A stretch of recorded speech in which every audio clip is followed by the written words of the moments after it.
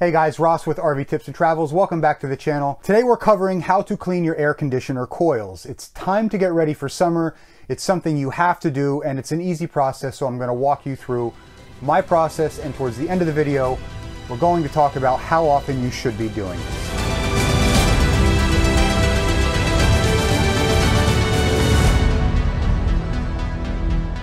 Okay, before we do anything guys, we want to disconnect our shore power as well as our DC battery power because your air conditioning wiring uses both power sources. And just a tip guys, anytime you're removing a 12-volt battery, always remove the negative terminal first.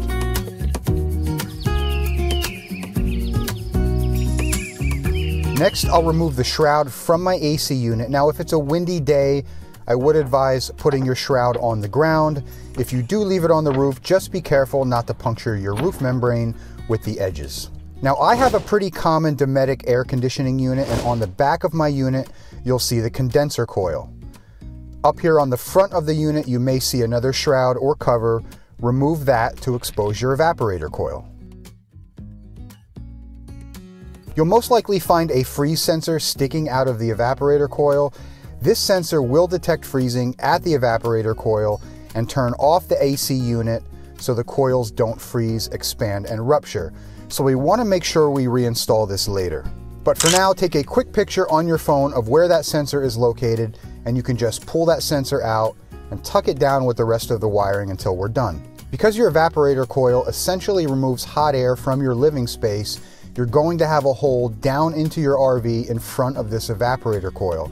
So the next thing I do is take an old bed sheet, or a towel will work as well, and just cover up this hole since we'll be removing dirt and using chemicals that you don't want going down into your RV. So we really have two objectives when we're cleaning our air conditioning coils. One is to get all the dirt, dust, and grime out of these coil fins, and the second is to make sure these fins are straight when we're finished. The two chemical cleaners I use are the Frost King foaming cleaner for my condenser coil, and I use the Evap Fresh no rinse cleaner from New Calgon for my evaporator coil. I'll explain why we're using two different chemicals a little bit later. However, before we use any cleaner, I'm going to use the brush that comes with the Frost King cleaner and just go straight up and down to get out any loose dirt or dust from the coils before we start using the chemicals. Now, I'm not sure if you can see this on camera, but there is some dirt and dust coming out of these coils as I push this brush up.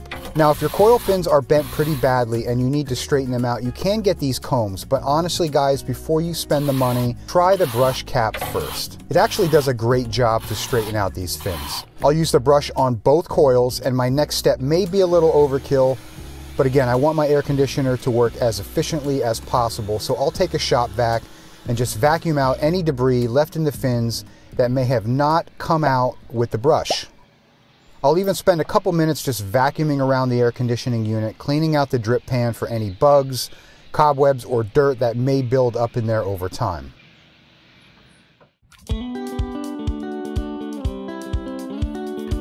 Starting with the condenser coil, I'll spray on our Frost King cleaner.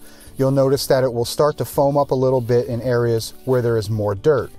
Let it sit for a minute and you'll see some of that dirt start to come out with the foam. What I like to do is take the brush and just push anything else that's loosened up out of the coil again. We can move over to the evaporator coil and repeat this process. But because that coil is exposed to our living space and the air that we breathe, we're going to use the Evap Fresh cleaner for the evaporator coil. Now, you can use this cleaner on your condenser coil as well. It's just a lot more expensive than the Frost King, so I use this only on the evaporator coil. The Evap Fresh cleaner has an antifungal agent in it, and I'm not a chemist, but I know from a little research this is better designed for air that you will be exposed to. Once you're done brushing the fins out, you can absolutely repeat the process if your coils are excessively dirty. You can also rinse the coils off with water if you'd like. It's really personal preference, but most coil cleaners will evaporate or rinse off under normal AC operating conditions. There's quite a bit of airflow up here, and depending on where you are camping, this area can get dirty. So after my coils are clean and my fins are straight, I will spend a few minutes wiping down the components of the AC. I'll just spray some water onto a microfiber cloth and wipe down built-up dirt in the drip pan, around the wiring and electrical components, clean up the blower wheel, and the fan blades as well. Before I reinstall my covers and shrouds, I'll take a minute to inspect all the wiring. Spiders, bees, other insects can definitely make their way under the AC shroud, so while everything is uncovered, it makes sense to check all the wires and connections. One final inspection to make sure everything is clean and straight. And don't forget to reinsert your freeze sensor in the evaporator coil before reinstalling the covers. Make sure the cover on the evaporator coil seats itself nice and tight. And now we're heading down into the RV to finish up one more thing, but we are done up here on the roof, so you can reinstall the shroud.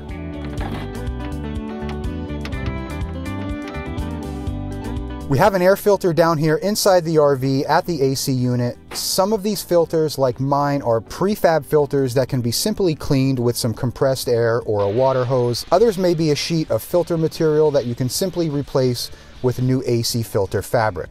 If you do use water to clean this filter, let it completely dry before reinstalling to prevent any type of mold growth on the filter. So let's talk about frequency for a second. You should be cleaning your air conditioning coils at least once and probably twice a year. Now that number does depend on the environment that you camp in. So if you camp in the desert or a lot of dusty areas, you might want to ramp up that cleaning to 3 or 4 times per year. In regards to your interior air conditioner filter, the book basically says that you should be cleaning that once for every season that you camp. So for us, that cleaning takes place at the beginning of summer and at the beginning of fall. And as you've seen, it doesn't take long to clean out your interior air conditioner filter. So we'll usually do that when we winterize the camper. Some of you may have noticed the pink insulation board in my AC plenum during this video. That is the ever popular AC modification that adds airflow and reduces noise. I'll put a link to that video at the top of the screen right now if you want to check that out. While on the subject of other videos, let us know down in the comment section below what topic you would like to see covered in a future video on our channel. I also want to give a shout out to my friends Izzy and MJ over at Endless RVing. Please check out their channel. They create a nice variety of videos, from tips and tricks, product reviews, walkthroughs, and a bunch more. And they really are the nicest people you're ever gonna meet. Also, we just launched our Amazon store. It's still a little bit under construction, but we're adding products to it every day. I'll put a link to that down below as well. We hope you got some good information out of this video, and if you did, we hope you consider subscribing and hitting that thumbs up button. That's all for today. Thanks for watching, guys. See you soon.